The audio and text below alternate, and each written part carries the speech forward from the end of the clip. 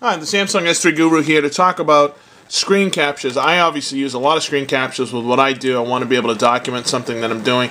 But sometimes there's an article I might see on the screen that I want to take a picture of, or there might be a picture that came in as an attachment or something. But I do use screen captures quite a bit, and I think a lot of you would too, if you could do them. Now, there's two ways of doing it. The way that everybody shows you how to do it is you're supposed to do this hand swipe thing. Basically, you put your hand on it, and then see, I have a problem because I have hands like oven mitts. And as you can see, if I swipe my hand across, the screen will flash. There we go. And give a little piece like that. I have a real tough time with that because, like I said, my hands is big. And so it's a little difficult for me. So the Samsung S3 Guru did some research, and I came up with a better way of doing it. And that is to push down the home button and the power button at the same time. And if you push them down and hold them, it'll take a screen capture like that.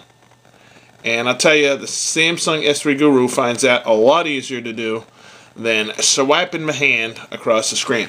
So that's just a quick tip to show you how to do a screen capture, and we'll see you on the Samsung S3 Guru.